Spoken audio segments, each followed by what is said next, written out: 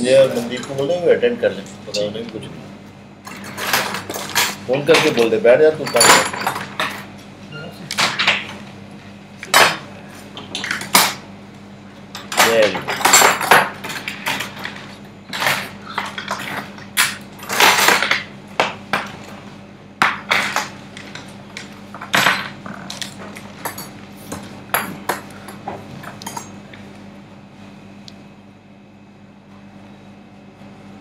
Yes. So he was. Actually, you can say that. Usually not a problem during MS. But classically, deep retractor with a curvature which can be adjusted and a hook used for retracting deeper structures, like if you're retracting the muscles, organs, or liver. I mean, you can also retract bladder with it. It's a multi-purpose retractor. Have you used it? Your answer should be yes. In which surgery you have most commonly used it? In which surgery have you used it more commonly? Most laparotomies are in the middle of the night, trying to repair injuries. So laparotomies, then they'll ask you for what all you've done the laparotomies. Remember, instruments, specimens and x-rays are relevant only for those who are at the fag end of their exam and they have not done too well. So the examiner is trying to find some reason to learn something out of it. By identifying an instrument, you are not getting any mark. Everybody can identify a Dewar's retractor by this time. So they'll ask you what did you do, talk about the last surgery that you did. Okay, and you would say I was involved in a splenectomy or repair of a diaphragmatic injury or colonic injury or whatever. So that would be the use. But the idea is it's a deep retractor. That's the idea. Deep, very similar, but it's malleable. So what you can do is you can give it a shape you want. You can give it an angle you want. You can actually make it straighter also. You can make it obtuse, acute, curved. You see, some people also use it for keeping the bowel out during APR. By putting it this way, they keep the bowel away. But it's usually with a wrap of gauze or cotton or something, so that you don't hurt. But this can keep the bowel in the upper part. Clear? Malleable retractor. Now this end can be used for hooking, this end can be used for holding, whichever end you want. Depending upon if you want a deep retraction, you can hold this way. If you want a superficial retraction, you can hold it this way. So no big deal about it. Malleable metallic retractor. And the advantage of it being malleable is you can give it a shape of a Dewar's. You can actually make a Dewar's out of this. You can make a leg and neck out of this. You can also make a Morris out of this. So it's a malleable retractor. But I have used it, and I'm just trying to share with you that both ends are broad, and you can actually put the bowel up during pelvic surgery, especially APR, and it works very well because it fits into the abdominal wall. Slightly bigger, side there's no space for bowel to sneak through. Now the advantage of one broad side, the other narrow side is depends where you want to use it. So it gives you that advantage also. So malleable metallic retractor.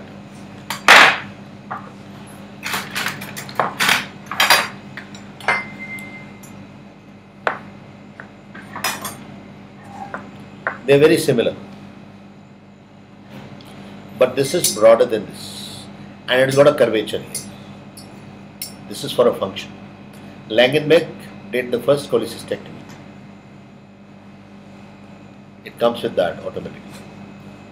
Now Langenbeck, when doing the first cholecystectomy, used it for retracting the part of liver which is where the bladder is, the gallbladder is, or the what you call as the plate. He would retract it, but he was constantly finding that it is not enough. Because what will happen with the retraction, the liver would keep falling like this. The part here, part here. So it did provide the space that it needed. Plus, it was narrow, so it could enter into the liver. Clear?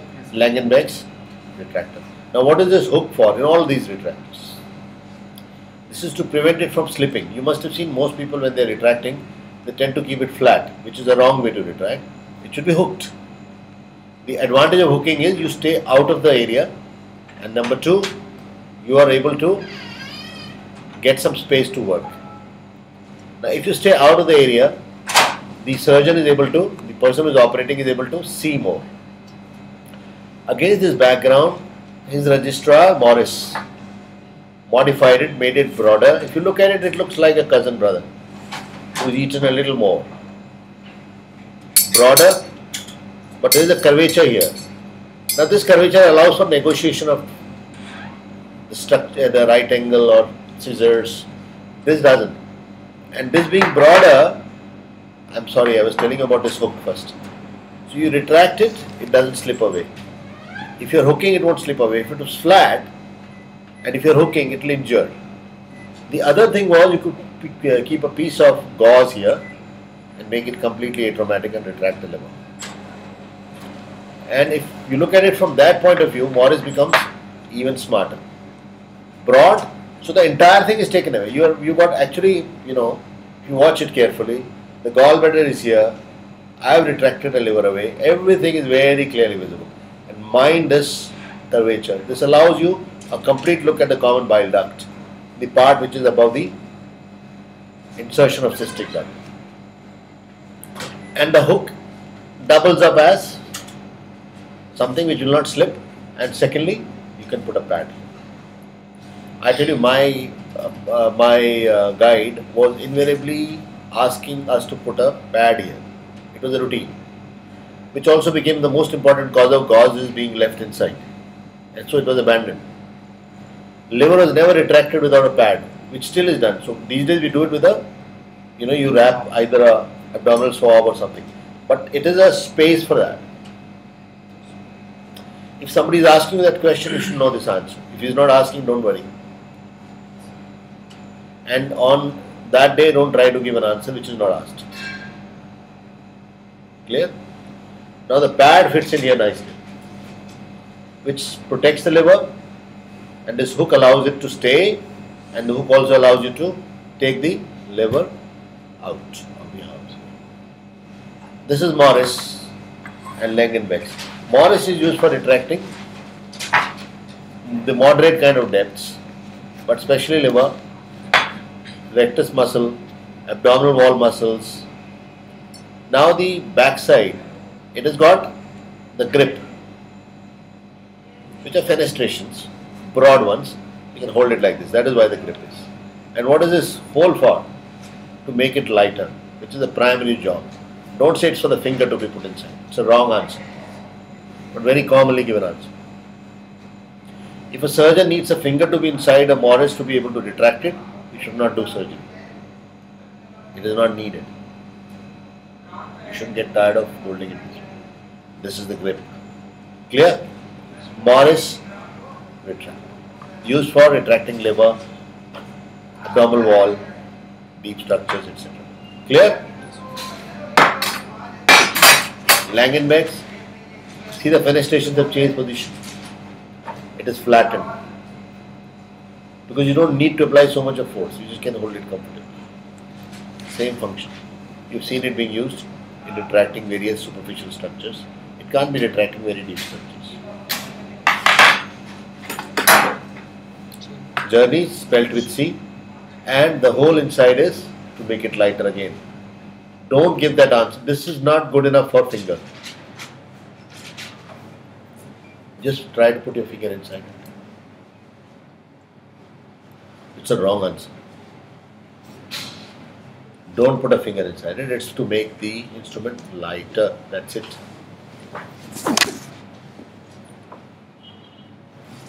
Okay. Now, why have two hooks here and a flat blade here? Again, to make it lighter and to have a variety. Now, This hole, this space, allows for the needle to be seen as it comes out, especially when you are closing the rectus sheath, when you are doing the mask closure. Mask closure is done with a Jenkins technique, JANKIN', which you all do. What is Jenkins technique? Gopal? Jenkins. Okay. Continuous single layer closure of the abdominal wall. Anybody? So suture should be, so there are two aspects to it. Suture should be at least 4 times the length of the incision. Very good. First of all, the length of the suture should be 4 times the length of the incision. Next. Sir, the bite should be taken 1 centimeter Away and not more than 1 centimeter from the previous bite. So 1 inch to 1. Third. So the gap between the 2 subsequent bites should be. I've already told you 1 into 1 centimeter. You're repeating. The first bite is the crucial bite. Now watch this here, rather than writing. This is the head end. This is the tail end. I'm retracting the rectus sheath, this entire stuff. The rectus sheath is the only thing left here. My first bite it inside out, outside in, at least 1 centimeter away and away from the last bite, the corner. I can't see the corner unless I have this. That is why it was devised. I am taking the needle inside out here. I'll come outside in here, so I need to see the needle, therefore this space. If I put it this way, watch it. Once the needle is gone inside, I can't see.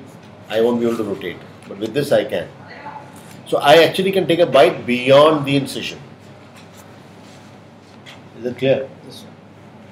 Now, the needle would, this is a needle.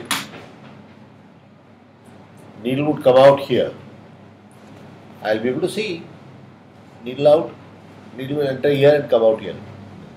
I'll be able to see. That is why this. So the advantage of 2 blades, 2 hooks and 1 blade is, ये routine वाला है. Again a curvature, so that it doesn't slip away. Retraction means pulling and hooking.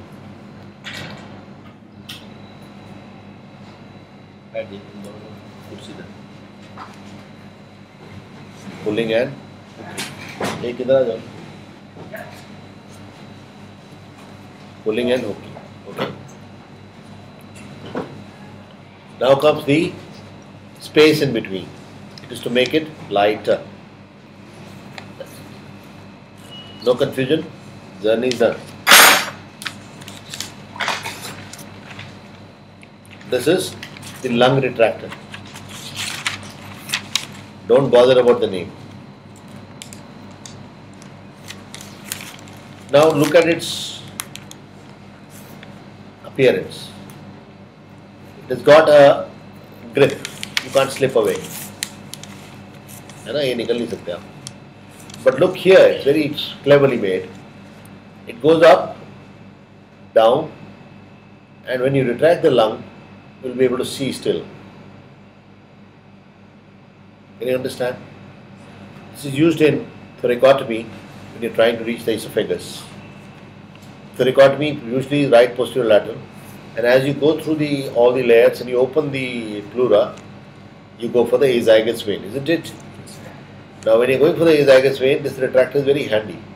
It has 3 major advantages. One is its location being, this is obtuse, this is acute.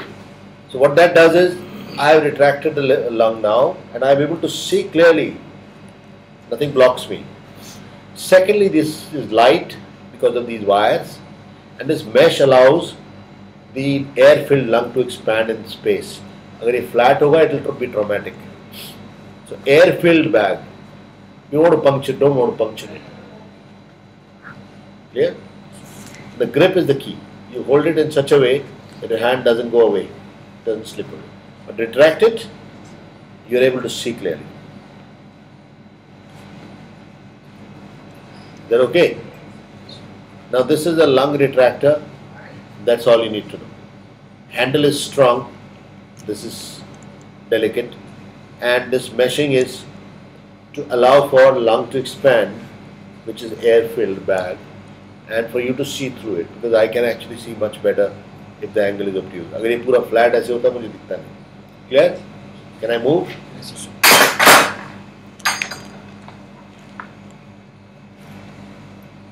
This is joules, and joule is not joules. It is J-O-L-L apostrophe S. What is Joule's triangle? So Joule's triangle is you can see the external thyroid vein.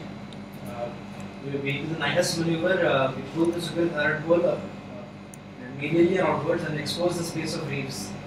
The moral of the story is, whenever you read a comic book, read it thoroughly, so that you don't change a hero into a villain and a villain to a hero.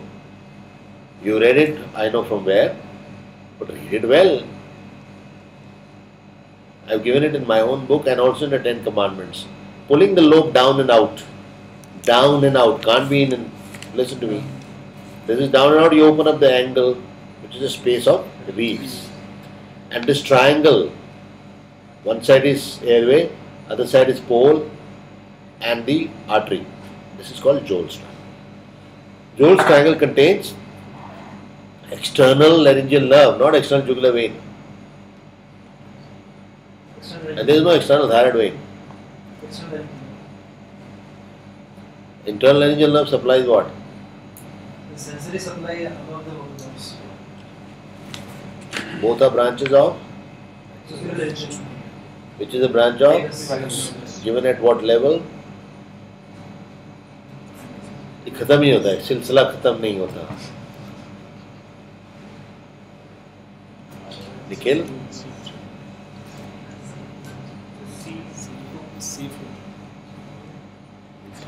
इतने परेशान होने की जरूरत नहीं. It's exactly a centimeter above where the superior thyroid artery comes out of external thyroid. And if you're not careful there, you can damage it when you're dealing with neck dissection. Anyway, ये आ गया. How many you lead in one case? 2. What is the limitation? Space. Joules. Okay. Now you would say mastoid retractor, which should be a wrong answer, because you don't have any reason to have a mastoid retractor in your kitty. This is a self-retaining cat's paw. It's a cat's paw, but it is self-retaining, which doubles up as mastoid retractor. Because why should you have a mastoid retractor? And it is self-retaining on account of this lever. Yeah, this lever. So if you want to make it function, used for superficial surgeries when you are alone.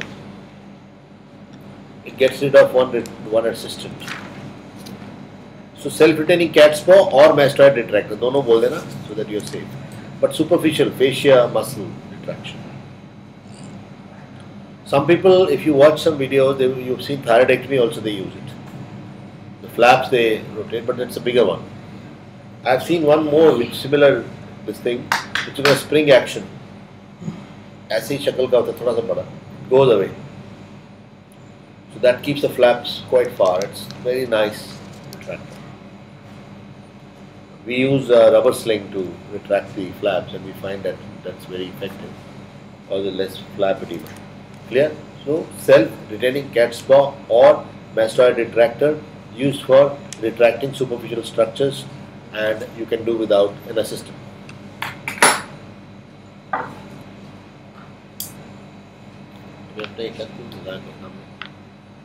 Now, this one. Who's going to answer? Yes, Gopal.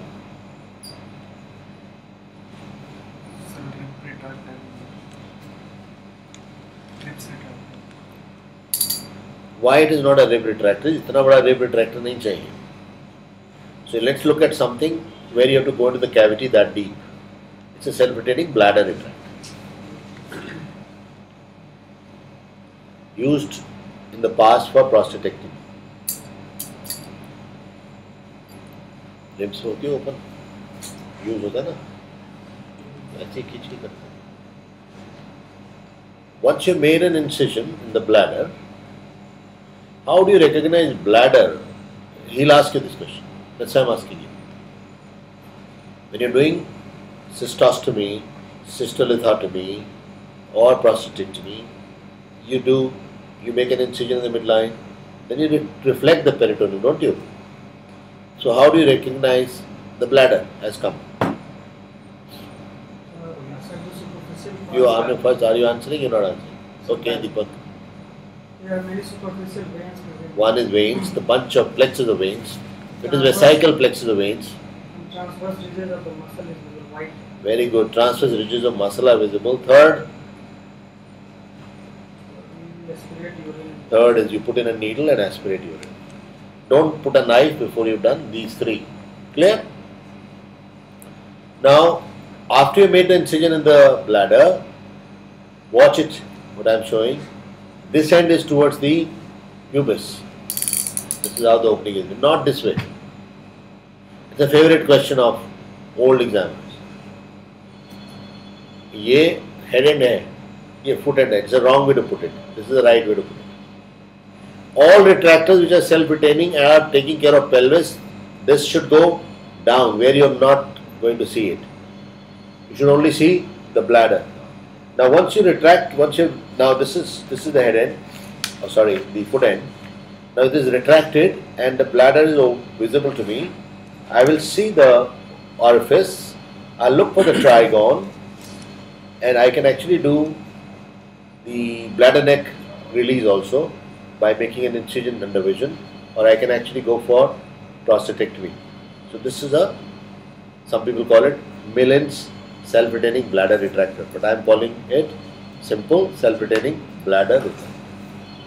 Okay? This cannot be for the ribs. You don't need such a deep one. Anybody with doubt?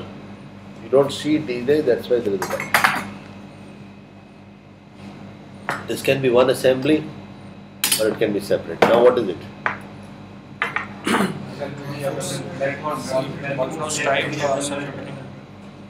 Ball flow stripe self-retaining abdominal retractor. Along with Doyens it comes, which needs to be fitted into this, and you can actually use it for retracting the bladder. Even in hysterectomy, the same purpose. You basically use it for retracting the bladder.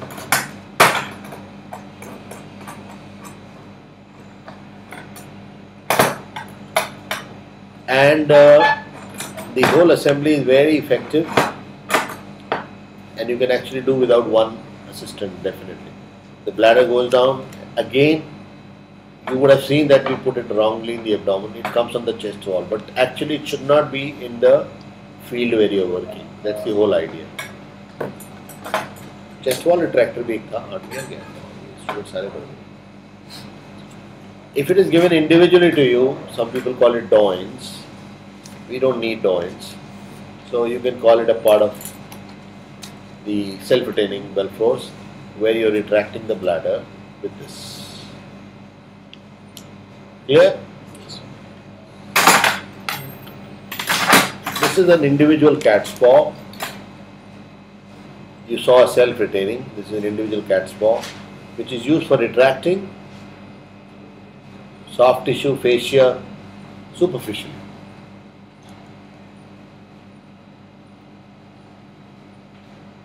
Okay?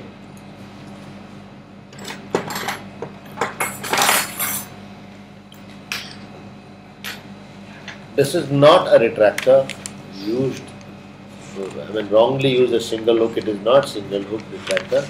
It's a skin hook, which doubles up as a nerve hook or as a vascular hook.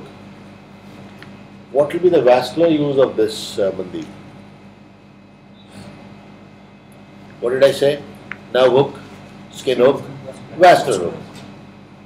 यहाँ पे एक slit है इसमें. This is for the grip, so that you stay away from the field. It is used for harvesting the 4O, 5O sutures and keeping them all on the hook. You take a bite, putting it on the hook, because you can pull it at the end. All of them are on this, and they fan out like this actually when you hold it. And you release one, pull one, release one, pull one, release one, pull one. So this is used for vascular surgery also.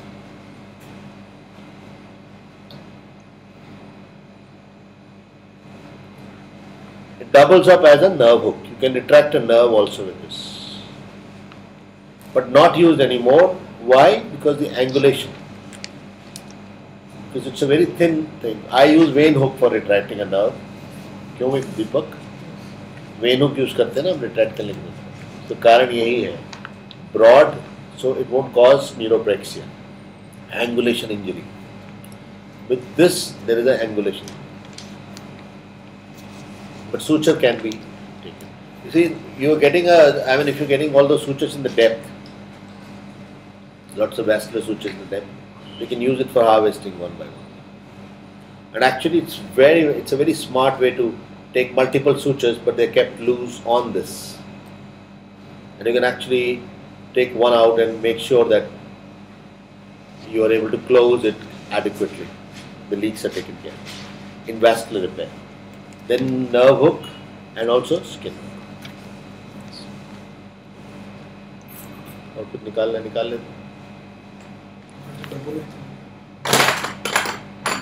नहीं है ना कुछ, अब आगे चले.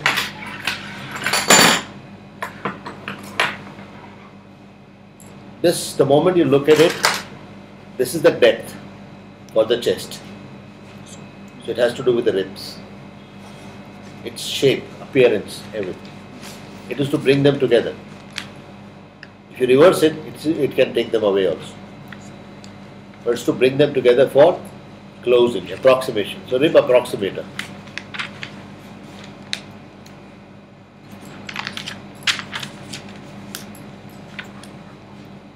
You getting it?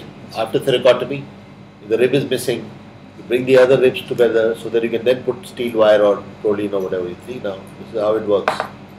And the curvature allows for the rib to fit in both sides. So you can actually cover up a defect of up to 2 ribs comfortably. So rib approximator. If I reverse it, it will be a rib spreader. दोनों तरफ hook उल्टे हो जाएंगे, it will go the other way around. Clear? Yes. Used for closing a thoracotomy by bringing the ribs together. Alright? नहीं है ना retractor. Retractors are done. Line. Double hook. This has a space for finger. Retracting the superficial surfaces, skin, tendons, fascia, but tough structures because it's going to hurt. And it's been made lighter by giving slits in the center. This is a rib respiratory and it has serrations on both sides. Can you watch this?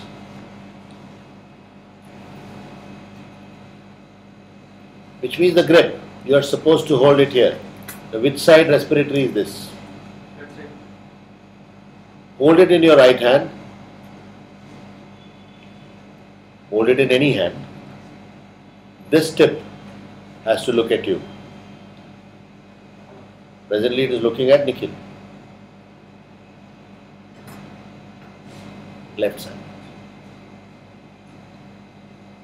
You should see the tip. Rib respiratory is a kind of a periosteum elevator for the rib because you can't go around the rib. This goes around the rib. So how do you introduce it? This is the rib. You will create some space subperiosteally. You see, the safest approach in bone is to go under the periosteum because there is no structure there.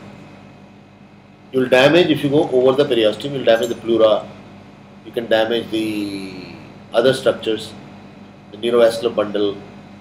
So if you don't want to damage it, give a small incision in the periosteum and lift up the periosteum a little bit and then introduce this around. And now you can see the rib. The usual motion is towards you. Spread it, spread it, spread it. So you'll create a You need only a small nick to enter. Then the periosteum is elevated. That is why periosteum elevator is used. Periosteum elevator is used in orthopedics very regularly because the entire approach in orthopedics, if you stay under the periosteum, you don't need to do training in orthopedics. There is nothing you can damage. And it's not a surprise that there's still damage.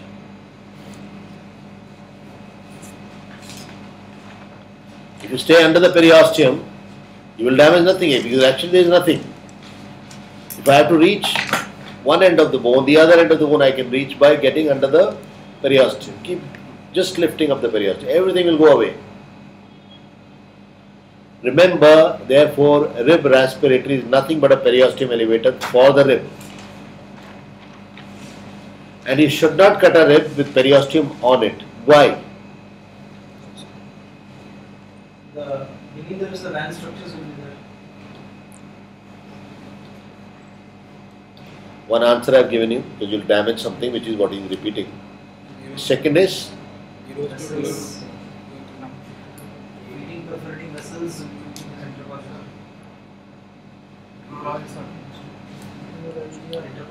I have already said that all the vessels, pleura, they are outside the periosteum, so they will not be damaged if you stay under the periosteum. वो तो जवाब हो गया ना. The other thing is the only sensitive part of the bone is periosteum. It will cause pain. Periosteum is the only sensitive part. Osteomyelitis becomes acutely painful because periosteum is stretched. Bone is insensitive to pain. If there is no periosteum, you can cut the bone, you can do whatever with it. Nothing happens. Therefore, when you are putting a Steinman pin also, the skeletal traction जो लगाते हैं, skin में देते हैं infiltration, then you give in the periosteum. उसके अंदर जो bone जब bone के through जब ज़्यादा हो, कोई pain भी नहीं होता, फिर उधर निकलने वाला होता है, फिर देते हैं local. ऑर्थोपेडिक वाले नहीं, मतलब जो नॉर्मल लोग हैं वो तो देते हैं दोनों तरफ. ऑर्थोपेडिक वाले कोई लोकल फोकल कुछ नहीं हो तो उनका ऐसे ही है. But the idea is the same. Periosteum should be anesthetized because that is going to hurt. Similarly, in the abdomen, peritoneum should be. Pleura in the chest. These are places that are very, very sensitive. The rib respiratory of the left side. Okay? Don't say rib respiratory of the left side, say rib respiratory. If he is asking, then you get a chance to explain. और है कुछ ये रहा. This is periosteum elevator of a different kind, which is used for the same purpose. What is its name actually? Parabox. Parabox periosteum elevator. Huh? Parabox. This is not parabox. That's why I'm saying just call it periosteum elevator. It's a different one. That has a acute curve. Doesn't have it. Periosteum elevator. That's it. And this is for thumb to rest. So it should be used with the thumb on it so that you are able to strip the periosteum. Clear? And again the same reason, you want to lift the periosteum before you cut the bone.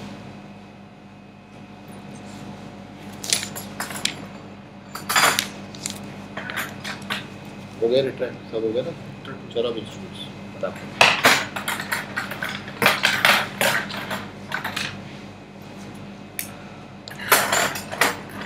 और भी दे रहे हैं सिर्फ ये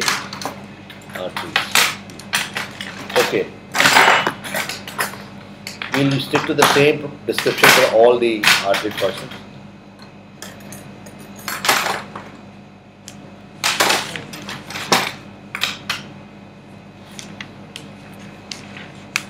Kelly है. There are three basically. Mosquito, medium and Kelly or large. So Kelly is not just that one which you see in your emergency OT for putting the drains, the long one. Well, that's the most common Kelly. Kelly is the larger hemostat. Okay. Now we'll take the description of only any one of them. It is a medium-sized artery forceps or hemostat, which has got rings at the back more than one ratchet, so that only one is to be used, box type of joint, and transfer serrations which make it traumatic. It is curved, so it's a curved medium sized hemostat or artery forceps or a clip. They all mean the same thing. Clear? Use only one ratchet and try to enter just about into the ring. Don't go far, because then it will be difficult to come out. Clear? And the advantage of curvature is you should see what you're tying, because you want to see the tip. See what you tie and tie what you see. That's the principle of surgery. See what you tie and tie what you see. And having more than one ratchets indicates that you want to use only one. If you use all of them, tissue will be crushed and the instrument will be damaged also, because then you will gradually lose that the function of the ratchets. The same description but a smaller size instrument.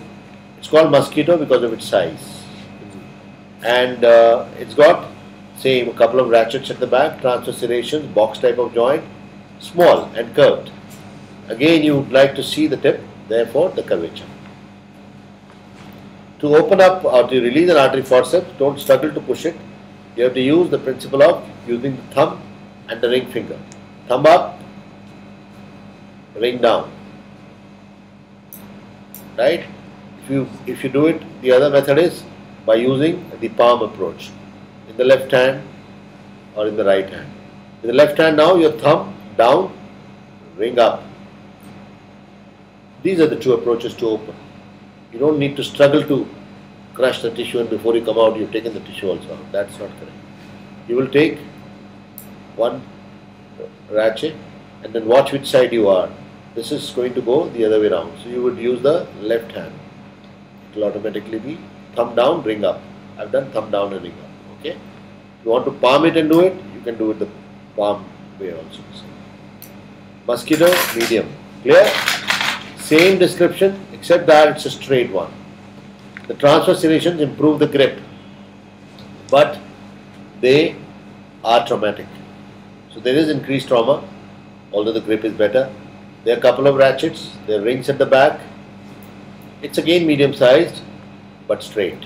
So it will have a disadvantage of not being showing you the tip while you're putting the suture, tying. Curvature would have helped you.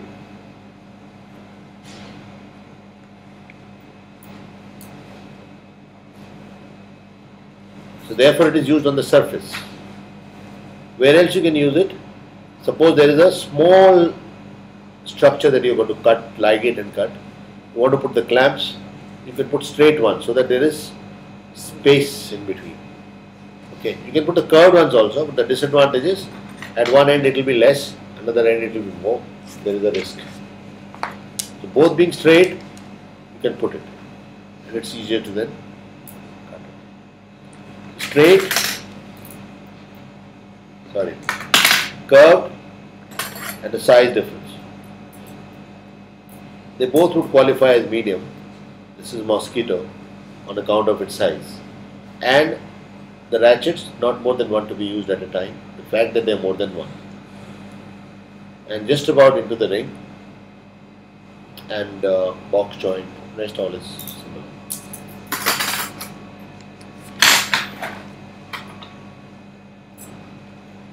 Similar approach in description. Rings at the back, ratchets. Here again, you would understand, being more than one, here also, it indicates that longevity is important. Because if you were to use, otherwise there will be one only, here like it's only one. You can do with one also, but after some time it will be loose. So it's much better to have 2, 3, so that you can gradually keep on using it. Then you have something here which is important. The serrations are crisscross and there is a slit in the center. This is for the needle to sit in nicely. If the serrations are only transverse, the problem would be the axis, which is vertical, would be not neutralized, and that will have a disadvantage in the grip. The needle needs to sit somewhere comfortably, because if they are only transverse serrations, the needle is tending to go either way. So with the crisscross serration that won't happen, and with the slit it will definitely not happen. That's where it is different. Because if I hold a needle with a straight artery forceps, which you sometimes do in minor OT when you don't get the right kind of a needle holder, The disadvantage you have is there is only one axis that you have, so it is not taking care of the turn, the rotation. So it is not a very good approach to have therefore it's preferable to have crisscross serrations. And if you can have slit also, that's ideal. So not all needle holders have slit. Some very small needle holders, especially in vascular surgery, they don't have a slit because it's too small to have a slit, but they have crisscross serrations.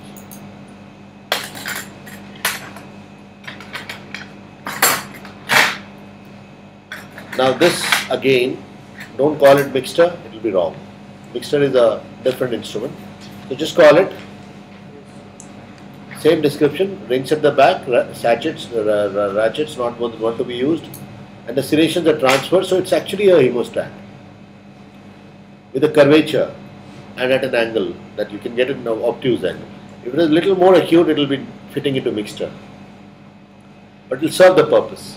It allows you to see the tip when you are passing through from depth, and you can feed a suture through it. You can also dissect with tip up. The advantage is you will be able to see the tip all the time, which is necessary. And also when you are going along the cavity, you will be able to see the tip.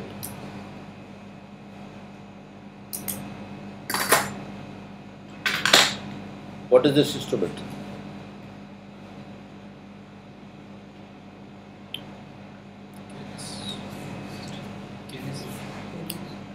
If it is a Cali, nobody will kill you for that, but it is not Cali. It's actually a clamp.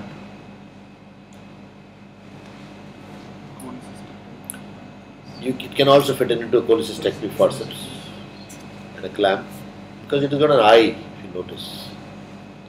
Very few people notice that, so let's not get too much. It is for feeding the thread through. After taking one transverse bite, you feed the thread through that. It's short end. Not used for that purpose anymore. But this can be a cholecystectomy forceps. What is the advantage of cholecystectomy forceps over sponge holding when you are holding the gallbladder? Pressing the gallbladder wall.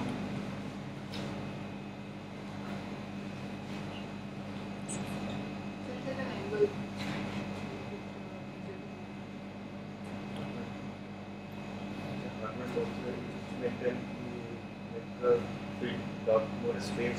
Yes. If you are holding the Hartmann's pouch, which is what it is for, then the sponge holder will occupy the space in a broad sense.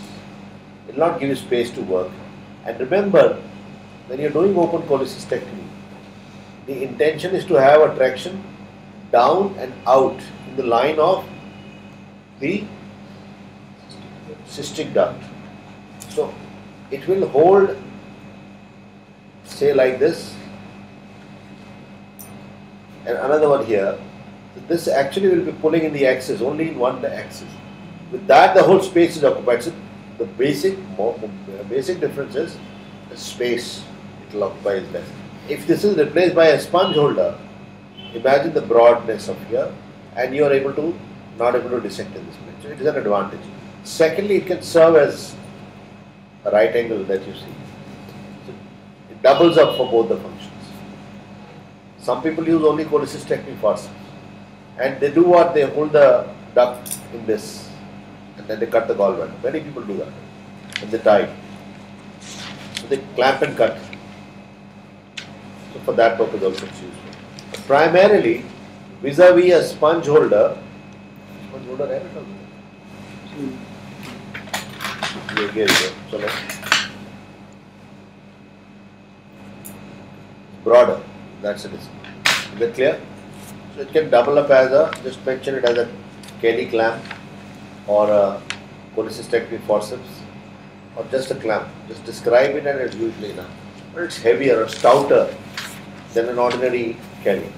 Kelly is thinner and sleeker. This is heavy, so it's used for holding the tough structure. Clear? The grip is solid. Like, see, if I was to hold it, this is the Hartmann's pouch.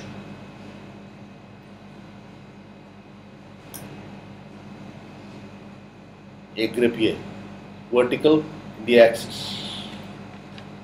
And that's what I'm trying to say. If you hold it with a sponge holder, it has no access.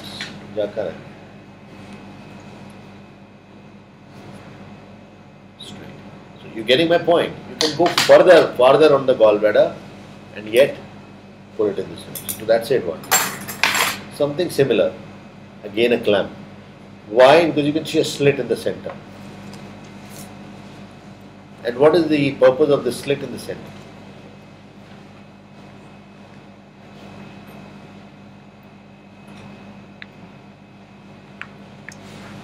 You don't know?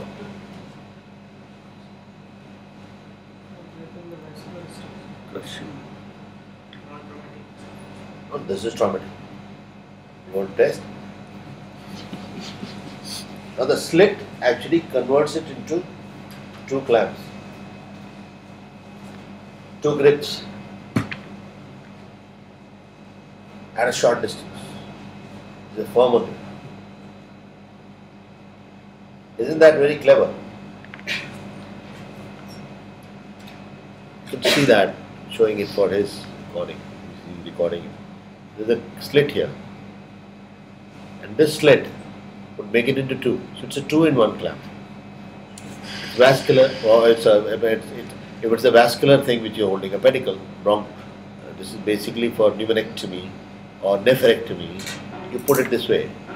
Now, the same pedicle is being held at two places. It's a firmer grip.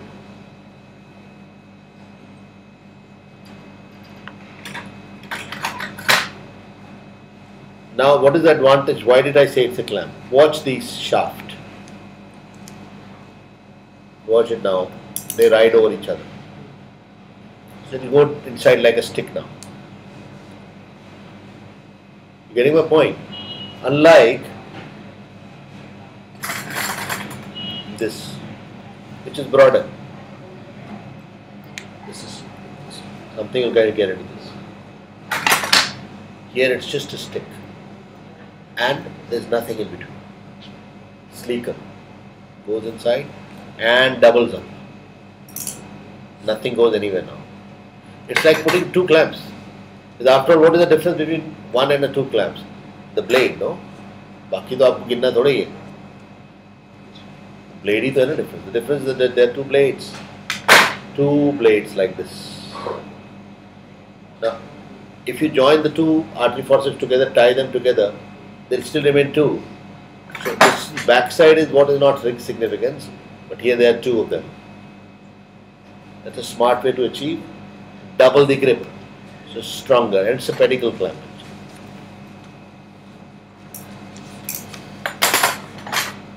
This would be Kelly, no, Cockers, right?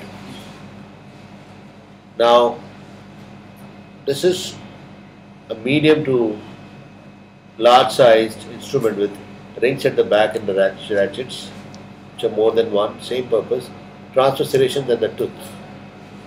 What is the purpose of tooth? Where was Hold on. Cocker, where did he use it first time? Appendix. ये appendicectomy. You mean इससे पकड़ के निकाल दी थी? This was used for thyroid surgery, and the superior pedicle was held with this. When Cocker started, this is the superior pedicle. Watch it. Now it can't slip away. If I put an artery,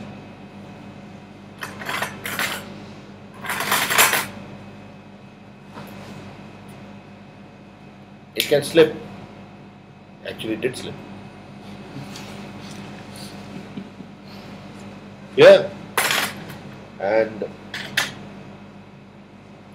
even if I try it, can't, because there is a hook there. So he made it for the superior pole. And those days poles were to be ligated as one. There was no superior thyroid artery dissection that time. No Nias maneuver, no angle of Joles, no Joles triangle, no space of Reeves. It's a baat ki baat hai. Now this was the purpose of.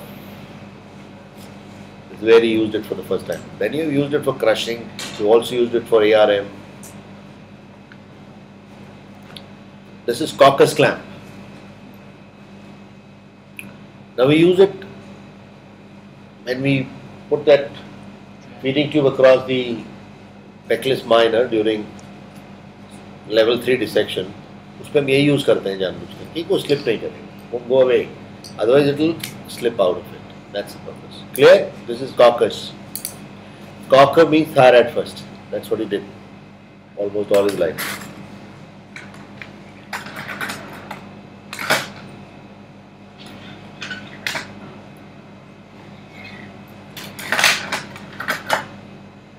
Now, similar, long curved Ellis forceps. Not valsalem. We don't need valsalem in surgery. Long curved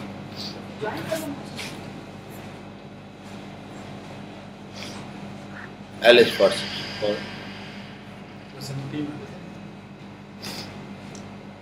Long curved Ellis forceps. And it's also used for holding tough structures, the upper cervical lip. Cervical इसलिए होता है पता है क्यों? The advantage is you can hold it and pull it this way, so visibility is better. See, the angle takes care of direction, but we are not using it as valsalem, naturally not. So this is a long curved Ellis forceps used for holding tough structures, pulling them out while you want to see the structures in the grip. That's the advantage. Okay. And this is a classical Ellis forceps, which has got ratchets at the back, crushing teeth in front, and there is a space in between. It can be used for multiple purposes, holding tough structures, right, and also getting tubular structures in the space and lifting that up. And there is a box joint, the ratchets, depending on what you are using it for, has to be one. It is traumatic. Often confused with this, which is a Babcock's tissue holding forceps. Ellis tissue holding forceps. That's for tough structures like tendon, fascia, subcutaneous tissue, never skin. Babcock's for soft structures, and also for lifting up tubular structures in that space. Vas, okay, tubes. Same, everything else is otherwise just the same. Box joint, there are ratchets, rings. And the other thing is the space here. If you notice, there is a space for the structure to expand. So you can take structure more than the size. Appendix. Isn't it? Babcock's tissue holding forceps. This is sponge holding forceps with the rings at the back, ratchets which are more than one. Then the interesting thing are the blades, which are circular and they have transverse serrations. So it is crushing, traumatic. The grip is good. Used for holding sponges, gallbladder. You can also hold cervix with this. Box joint. Clear? Sponge holder. Some people use this to hold structures that are going out of the body, like neck dissection. A lot of people, when the cryle started, earlier days surgeries, they used to make a small lick along the trapezius to cut the fascia, right from the apex to the base of the posterior triangle, and then they lift it up and peel it off with the fascia. The entire thing would come out because they were not preserving accessory that time. And it will come off as one little envelope. Same thing in the axilla. Some people do an envelope axillary dissection. They hold the whole fascia, cut it, lift the whole thing out. But then you don't preserve anything. You will go have them going through the envelope. This is sponge holding. This is tongue holding और lung holding. Tongue holding तो होगा नहीं, वो भी होता है ऐसे. Lung holding. Why? It is very fine serrations at the tip. And then what is the space for? Again the same thing. For the expansion. And also you can, you must have seen Calesian forceps when you were in ophthalmology during your MBBS time. Calesian बीच में लेके so काट दीजिए, serves as a clamp also. So many a times in the lung, especially when you're doing thoracic surgery, there's a small little nodule you want to excise. Get a nodule in the center,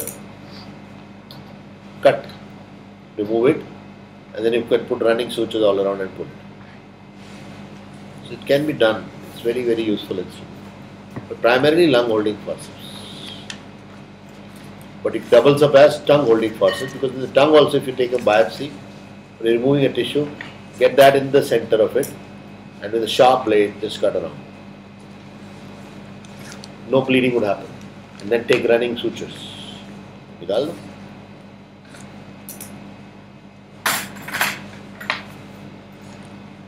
What is this? Systolithotomy. This is systolithotomy first. How do you hold it?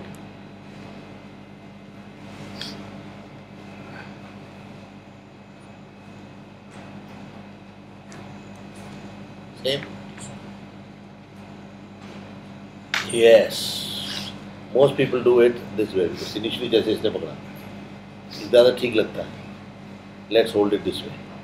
It's the wrong way to hold it. The right way. And what should be the curvature direction? This is the foot end. It should go in like this. Feel the stone, grip it. Why is it important? Because with the curvature, that side removal is easier. I've used it in plenty of patients. That's how I know the difference. You're just theoretically appreciating it. I'm practically telling you there is a problem. If I go this way, I can't get the stone out. It goes this way. Close. You got that retractor in place or not in place is not a problem. And you feel, you get actually a sound. You sound the stone. फिर उसके आसपास थोड़ा इसको इलाज करके adjust करते हैं. Then it gets into this, and then you. I have seen initial hiccups with this. People are out of the bladder because they're so anxious. This used to be one of the earlier surgeries of house surgeons and first year PDs. That they're out of the bladder, then they drop the stone. Then the stone goes places. Then starts the real wild goose chase. Systolithotomy took only 20 minutes. The searching for the stone spent a lifetime. And there are case reports of a lost stone being found. It used to happen. There won't be X-rays to check out. They keep searching with the recesses it disappears into. And you'll be very surprised at the recesses the body has inside. Stones just disappear. आप दुनिया भर की ढूंढ लो फिर कुछ नहीं मिलता. Therefore, the grip and the whole thing has to stay absolutely steady, and it's possible to the curvature. Why do I say systolithotomy? These hooks, they hold a grip. Most of the times, the stone that is removed is oxalate stone. How does it differ in appearance from the phosphate stone? It's the irregular surface. Oxalate is mulberry. Oxalate is a mulberry stone, and that's why it's detected early. That's why the prognosis is better. There is hematuria early. Phosphate presents when kidney is gone. It produces hydronephrosis and then you come. Oxalate, strangury, hematuria, irregular surface, pain, they come early. And that oxalate, that mulberry fits into this. That's why.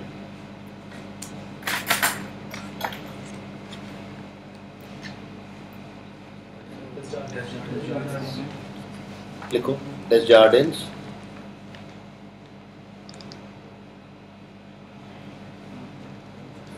Choledocholithotomy process. And now cut it. This is wrong.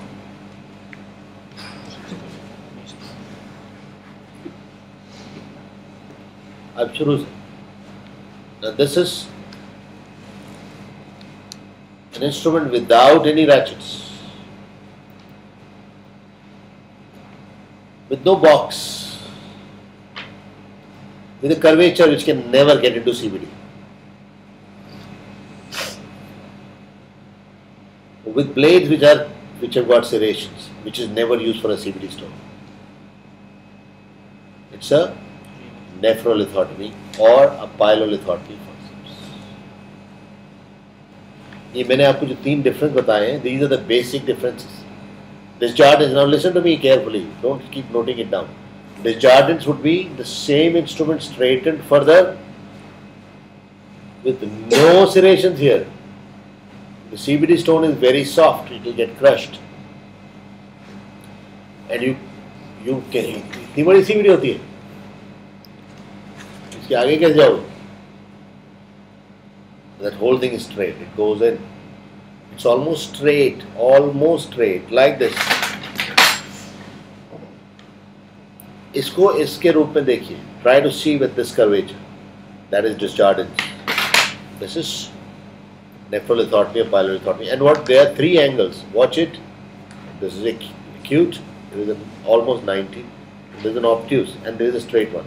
The lower calyx, middle calyx, you can remove with this. Also the lower calyx. With the kidney in your hand, right side, I'll be entering like this and sounding the stone, holding it. This is for pyelolithotomy. This is not Disjardins. Clear?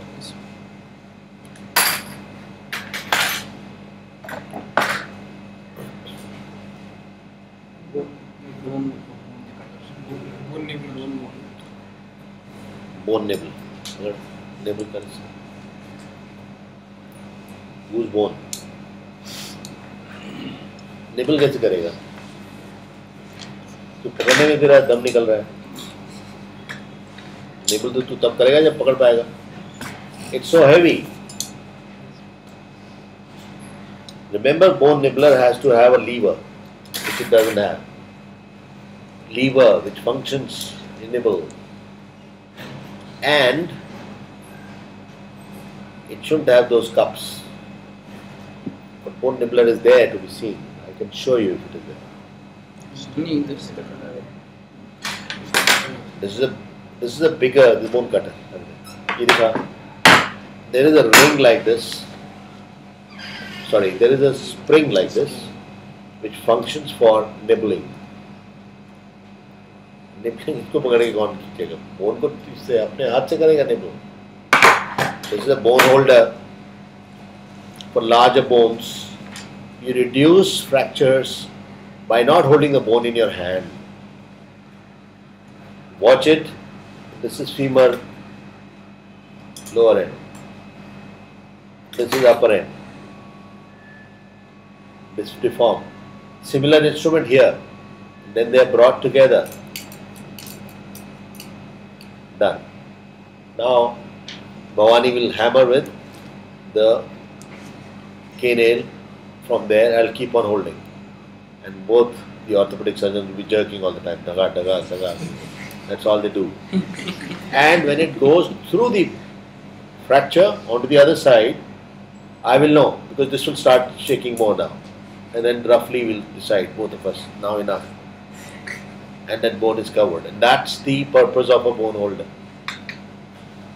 It is helpful in reducing the fracture while it is being fixed. That's the correct answer. And it is not a bone nibbler. You cannot nibble a thing with this. For nibbling, you need a lot of punch in the instrument. समझ गया? ये नहीं. This is a bone cutter, which has got double lever. Watch it. One here. See. This is what generates that power here, not you. You can't cut a bone with your hand. Nobody can. You can't nibble it also. That is for grip only, but the whole power is of the lever that you are using. So this is a bone cutter. There is one mallet's bone hammer. It used to be here. I think they removed it.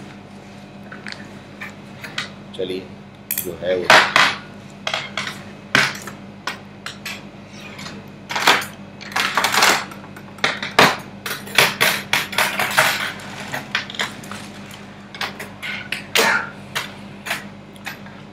This was there, but we did not take it early because you can confuse it with a skin hook. It is not. Single loop retractor it is not. It is actually with a eye here, so it's an aneurysm needle. But you can pass any thread through even cystic duct, around cystic duct also. This is basically used in aneurysm because it will occupy less space. I use a right angle even here, mixture, because I find that easier. There are sharper ones and smaller ones now, so we can do that. But this can be used for passing thread around the superior pole of thyroid artery also. Superior thyroid artery also. It can be used for anywhere where you can pass the thread. But its name is aneurysm needle. And it has a grip which you can use for dissecting and negotiating the thread. Clear? This is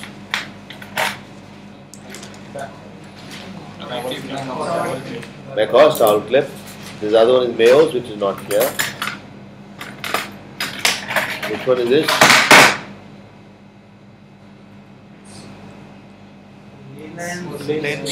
Lane's tissue holding forceps, which is very similar to a towel clip also, shorter. Again it has, the only thing it has is sharp tooth which digs into the tissue. So it is a tissue that is going out of the body. You don't hold anything with this which is staying in. And it has space for expansion. Ratchets at the back, holding tough tissue which is going out.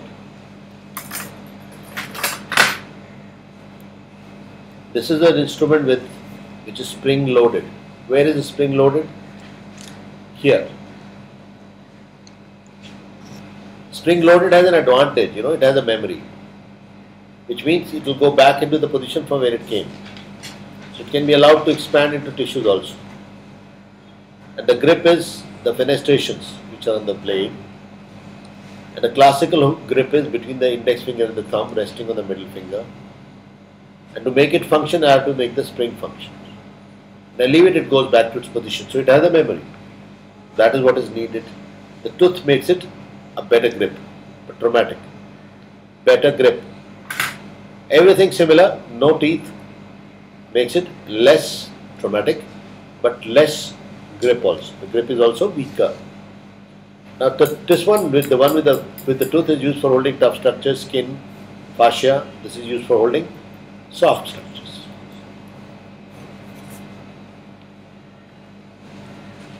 Clear? Plain and tooth forceps. No confusion about that. This is an instrument with rings at the back, no ratchets, and a box joint or a screw joint. It's a screw joint. And the fulcrum being close to the tip makes it a surgical scissors. If the fulcrum was in the center, it will be a tailor scissor. जितना fulcrum tip के पास आएगा उतना fine cut. इसको अगर आपको improve करना है as an instrument, take the fulcrum further up. The closer the fulcrum is to the tip, better the cut, finer the cut. Now the only problem of this instrument is it is straight, so you cannot see the tip all the time.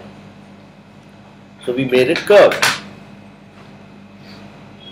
which allows the tip to look at you all the time. So tip up or tip towards you. That's how scissors must be used. And also you can use it for dissection. Tip up approach. Therefore it's called a dissecting scissors. Remember, cut what you see and see what you cut. Tie what you see what you tie. That is why curvature is necessary. Most complications in surgery are because of not following this principle. See what you cut what you see, tie what you see, and see what you tie. तो बाकी समस्या अपने आप ठीक हो जाएंगी. अक्सर तब होता है ये तो कुछ और निकला, कुछ पता नहीं था क्या काटा. And broader the blade, more the dissecting value. So if you have to make it, this is actually Mayo's scissors, but don't get too much involved into it. The broad bladed heavier one is a Mayo's scissors, but just remember straight and curved. And the difference between a scissors of a tailor and that of a surgeon, and curvature, see what you cut what you see. Okay? This is the clamp,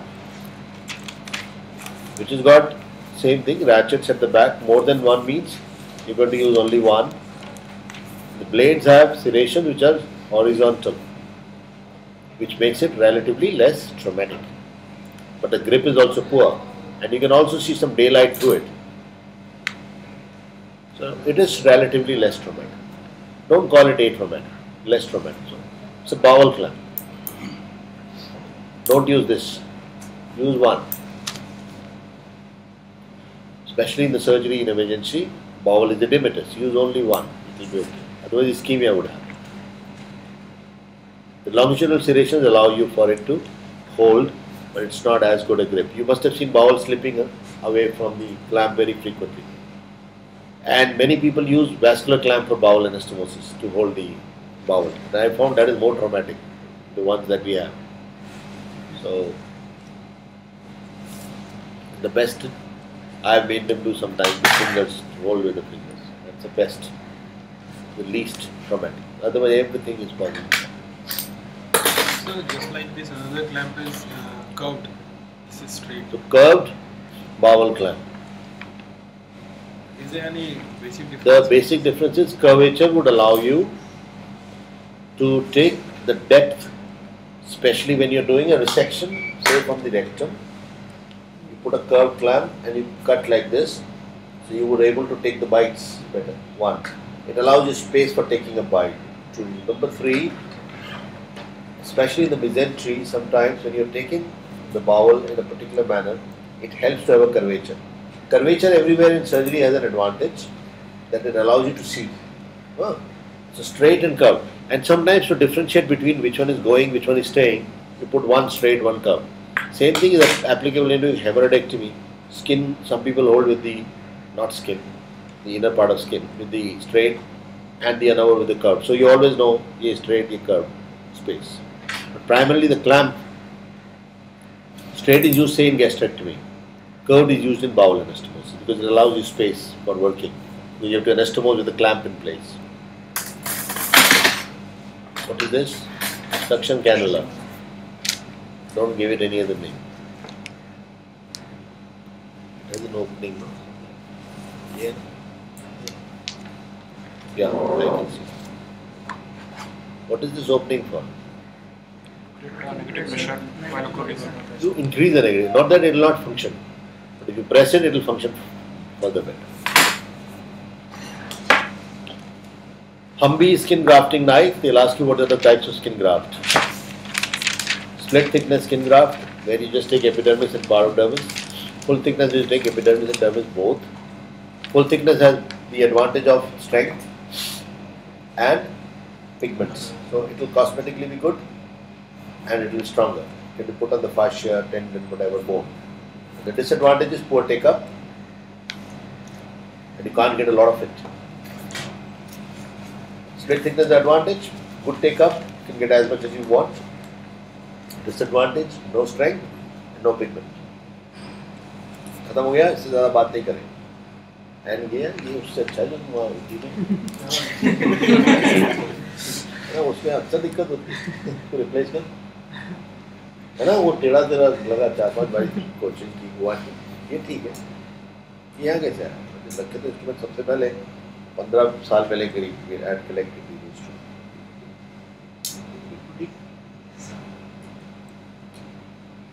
उससे replace कर दे इसको मौका देके. तो दिखाने के लिए है ना, तो दोबारा नहीं उसमें क्या.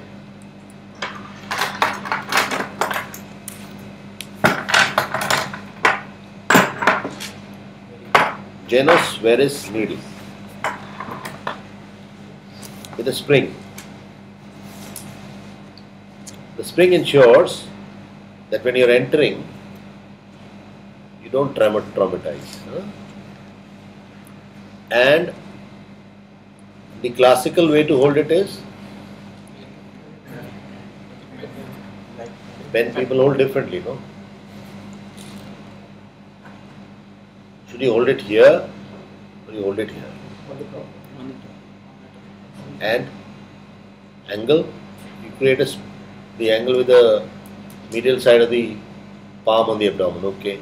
Then how many times you have to go through the abdominal wall? Twice. Even if it is just below the umbilicus. It goes twice.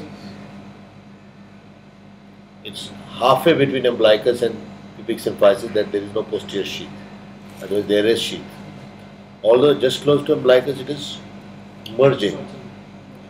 But you should break the resistance twice. Check for negativity by putting some saline drops which get sucked in and connecting it for negative pressure in the monitor. इसमें तो कुछ बताने की जरूरत नहीं है. I think it is simple. Open trocar is preferred so that you don't enter anywhere blindly. Ascent trocar.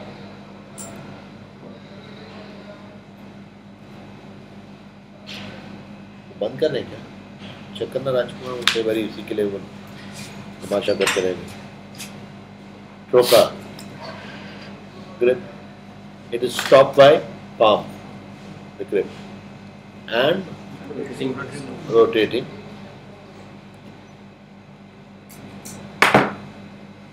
What is this?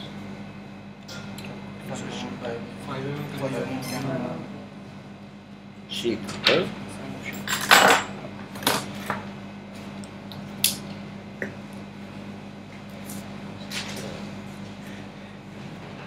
तो ये हंस रहा है सबसे ज़्यादा इधर में इधर. तो पुरानी वाली सीजर था ना, पहले जो कोलोसिस्टेक्टमी यूज करती थी, इट हैज अ प्ले. मुझे याद है ना, पुरानी प्ले है ना ये ना. लैप्रोस्कोपिक,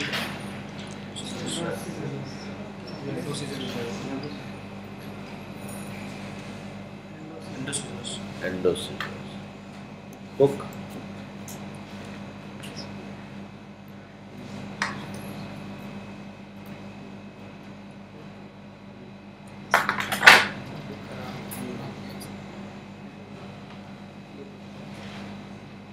ये खराब तो मैं देखो क्या था ये.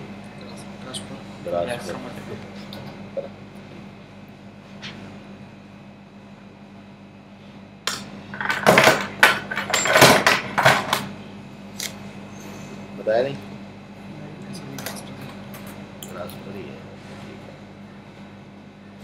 सभी टूटे हुए हैं, रखने ही चाहिए. Any questions? Instruments are over. Anything you want to ask on this? Suction rate. लाओ तो थोड़ा दे जल्दी दे time. What is it? It's Bhavani. Now there is a line here which is a radiopaque line for you to find it on X-rays, which is important, and it also goes along the eyes, so you can actually see the last eye is inside, which is so important to see, right? If it comes out, you will know with the X-ray. That's true of all of them. Chest tube,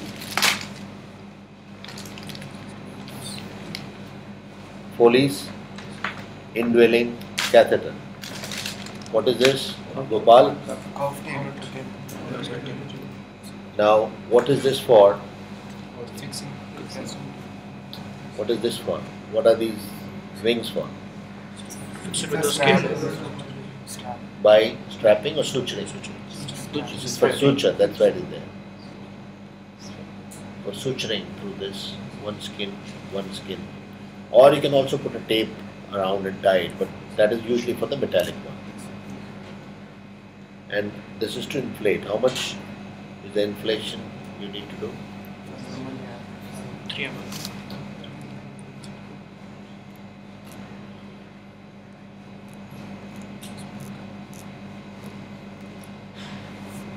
Standard है, nothing much here.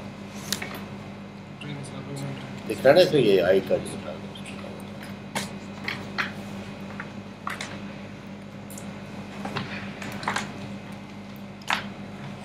I think this is usual. The sutures there.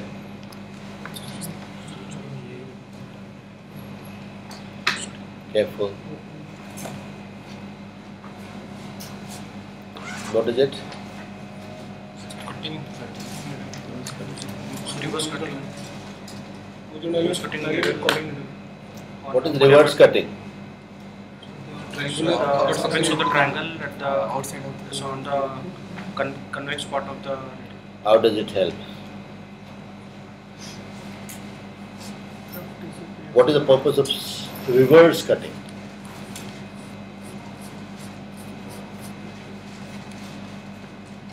अरे Goes easy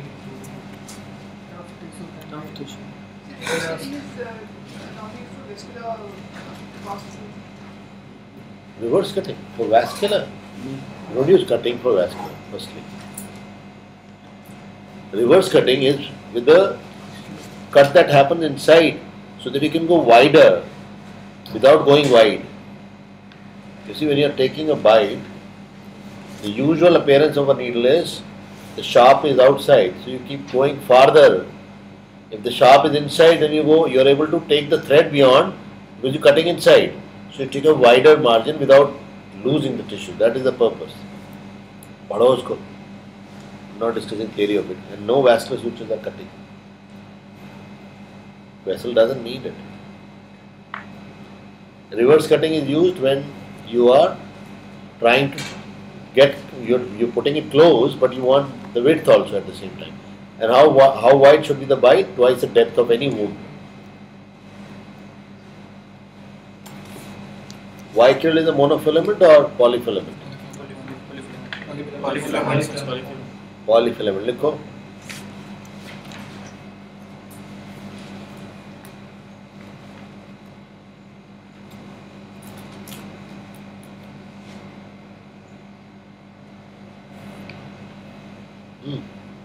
अब काटो. It's a virtual monofilament. That's the best way to remember. Write and cut. How does it become a virtual monofilament?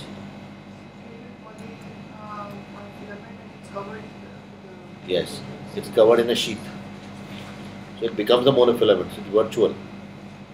It's a virtual monofilament. So polyfilament right, monofilament also right. So beech ki baat. Virtual monofilament. Silk is non-absorbable natural suture. Synthetic non-absorbable would be nylon, which is New York, London, which is first non-absorbable suture that was used. After that, they are derivatives of New York, London. New York, London suture came into use during Second World War, and the supply to US stopped from Europe. So they created, Allied forces, they created their own suture, which is a nylon. Nylon doesn't disappear ever. It will remain even after nuclear holocaust. That's what he said. Which is good and bad, because the problem is it stays in the body forever but doesn't have the tensile strength. So why do you need it? Proline has a tensile strength for a longer time. It also doesn't go anywhere. So then came proline. But even proline is not good. The best suture is, the ideal suture should be absorbable. It should be monofilament. It should cause minimal tissue reaction. It should be antibacterial. And it should be cheap at the end. That's very difficult to get. This is Moynihan's, Sir Moynihan's definition of ideal suture. So whichever is closest to it. So PDS, polydaxon, that is absorbable with a tensile strength of up to 6 weeks, 6 to 8 weeks. Vicryl is 3 weeks. So if anybody is closing rectus sheath with Vicryl, he should be hanged with Vicryl actually. So the death is also slow. Single string. Vicryl cannot be used for closing rectus sheath. Gynecologists use it very quickly. That's why I am giving the example. And gynecologists are taught this. I take their courses and I have to tell them specifically Vicryl, rectus sheath, no. हम तो अक्सर use करते हैं तो चलता है, हम तो यूज करते हैं, आपको थोड़े आता है इनसिजन आनी है.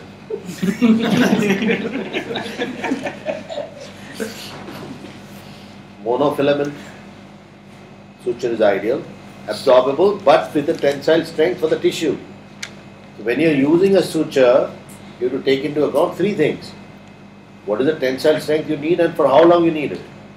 When can the tissue, when can the suture disappear? Vicryl disappears in 3 weeks. Am I right? How long does it take for rectus sheath to heal? 6 to 8 weeks.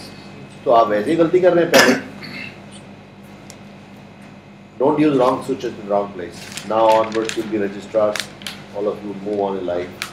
Don't use rectus sheath closure with Vicryl. Don't use any absorbable suture for any tough structure. It doesn't work. For skin, you don't need it for more than 7 days. So you use simple suture, silk, or whatever. You can even use Vital Plus, which will be disappearing, absorbed in 7 days. Because you need it for that long. So it is not decided by your will, it is decided by the tissue's will. Take that into account. So absorbable, non-absorbable, synthetic, non-synthetic. And then ideal suture in the center. Ideal suture is monofilament, least reactive, cheap, and absorbable. Presently, is there any ideal suture existing? The answer is no. The closest to ideal suture is EDS. Okay? Any questions? Any questions from anything? You seen that patient today? See a breast? What did you find? Diagnosis? So there were 3 patients. One had less. 4 corner patient. So inflammatory breast carcinoma left side with the lymphedema of the left upper arm. So I could not examine the axilla. Can you examine the axilla in these patients? Can you examine the breast in these patients? Was there any lump felt? No, sir. Why do you call it inflammatory breast carcinoma? So edema, induration and edema involving more than 3/4 of the breast without any underlying lump. So 50%. Less than 3 months. Occurring in less than 3 months, 4 months time. Duration is very important, which is what confuses to be inflammatory. The short galloping course with erythema all over the breast, no lump palpable. What is the cause of Podeoranch? Not erythema however, you got me wrong actually. Erythema nahi bola. Podeoranch occupying more than 3/4 of the breast. Inflammation-like picture. What is the cause of Podeoranch in these patients? What actually is this disease? Inflammatory breast cancer. It's a separate disease, which was described by Lee and Tenenbaum in 1920. They described that this is not breast cancer of its normal type.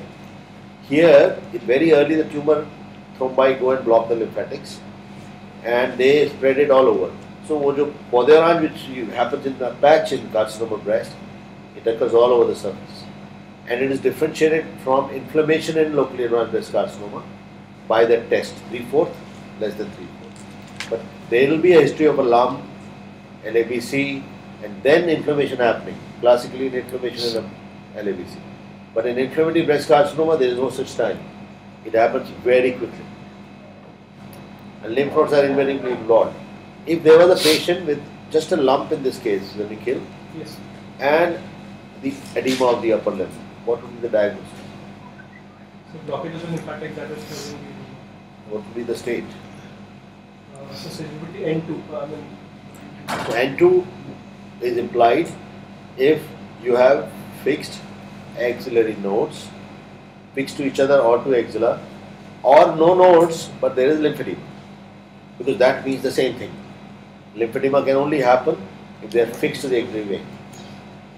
So this implies already a late disease. We have admitted her for core needle biopsy. She will be back on Monday for exam. They are always managed by neoadjuvant chemotherapy first. Upfront surgery is not done. So if skin is fixed to the limb, but there is no signs of skin involvement, like Podeoranch and Safdarjung ulceration, and what will be the The skin is fixed, it is fixed. Podeoranch is a fixity of skin only. Skin is fixed to the left, but there is no Podeoranch. If the skin is fixed to the lung, it is P4B.